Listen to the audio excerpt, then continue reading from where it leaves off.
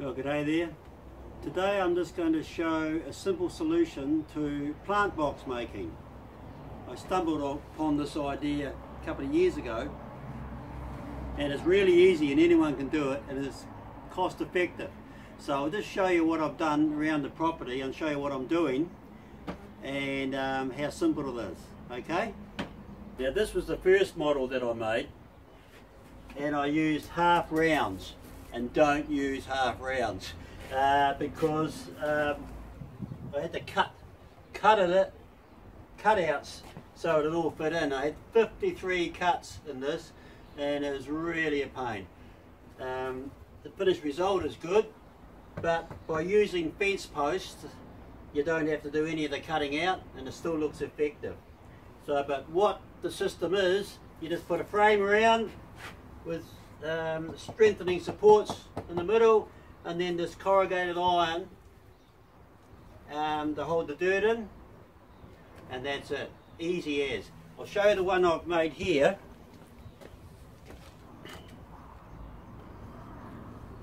Fire that I do all the time now, and it's just fence post, as I said, 250 gap, which brings the planter box up to 520, and that's, my wife likes that height, so that's really good. And it's really simple. All you need is to cut out, or cut the length obviously from the post, and to cut out the 250, and then you just screw it together. And I just drill with a long bit on it with 100mm screws straight in, no problem. I'll just show you the one I'm making around here.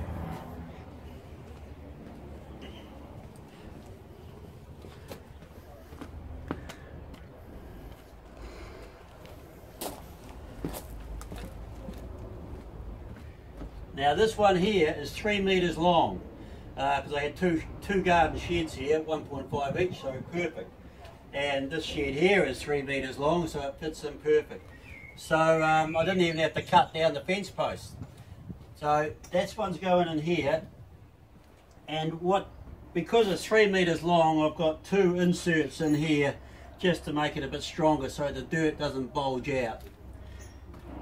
And around the corner you need to put an extra one on the end and one this way, because obviously you're going to put the metal inside there and you need something to screw it onto. As far as cutting them, I found I was using the drop saw, and of course the drop saw doesn't go right through. It just didn't cut it, if you don't mind the pun. With the 250 inserts, what I do, I use the skill saw. I found it's the best way to go about it. Mark one off 250, run it through the skill saw, put the square on, obviously, get a straight line, and be really careful that you get a nice straight line. And then just measure again and cut, measure again and cut all the way up, then go down with a hand saw and very carefully cut straight through. And it works really well, and that's the best way to go about it. As I said, it's just doesn't really work unless you have a decent size one of these, a big one that cuts right through, and then you've got no problem. But this one is not big enough. So see, once you've done all the cuts along the post, just one by one with a good saw. I went out and bought this new one. You want a good one. It's only $12. It's amazing these days, you buy a saw so cheap. And you just go down the line and cut them off. Or 250. Brilliant. And they're your spacers. Okay. It's not rocket science, and the finished product is very effective. Yeah, when it comes to putting these in, just a piece of cake, very straightforward. Just drill it in.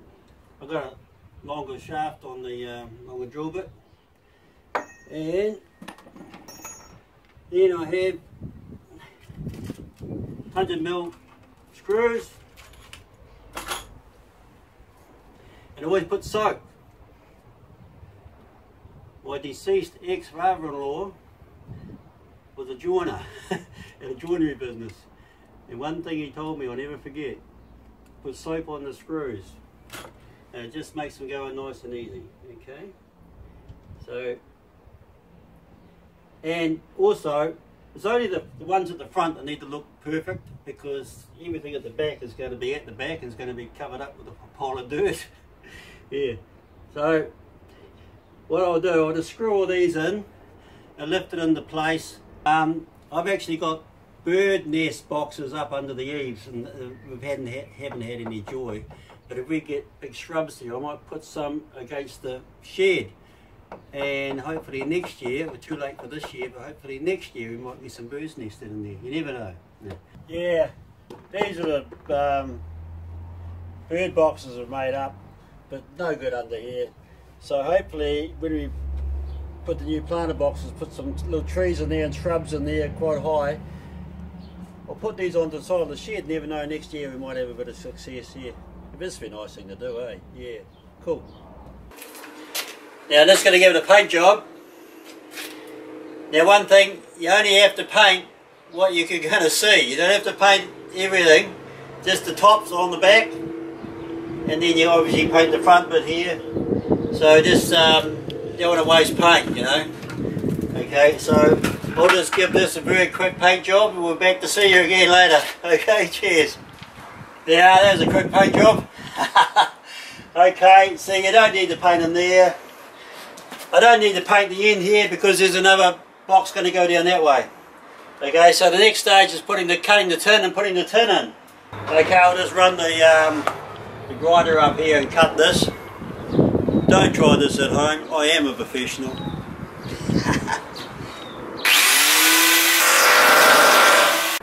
Well, this is it with the tin inserted. Looks really tidy. Really simple, really tidy, and goes well with the dark stain.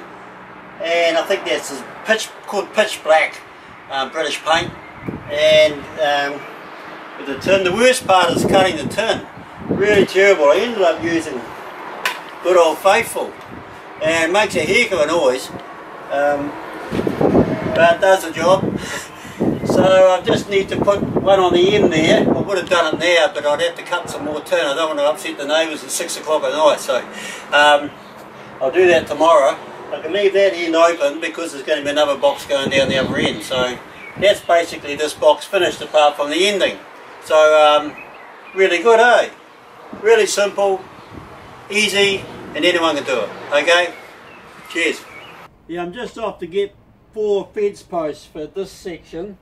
It's 2.4 to the door, so I'll get 4 2.6s, and so then I'll come back and get into it. I'm also going to get some knee pads because there's a bit more kneeling down. You're kneeling on the ground, and my knees get a bit sore.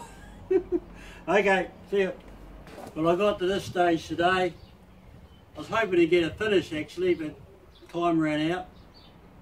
Set this one back a wee bit just to make the pathway a wee bit wider. So that'll probably end up being part of a shell corner. Yeah, anyway, so tomorrow I'll paint this and finish it. It's going to take a ton of, it will take a ton of dirt in here. Yeah, it's going to be a lot of dirt, but that's okay. I'm going to give this a really fast paint job now. Are you ready? Here we go. Now, not everyone can paint that fast. You want to see that again? Right. Here we go. Now not everyone can paint that fast. Well, we're back here again. This is a new little grinder that I bought. The reciprocating saw does the job, but it's pretty wild. So hopefully you'll be a bit more tamer with this. As I said before, don't try this at home. I am a professional.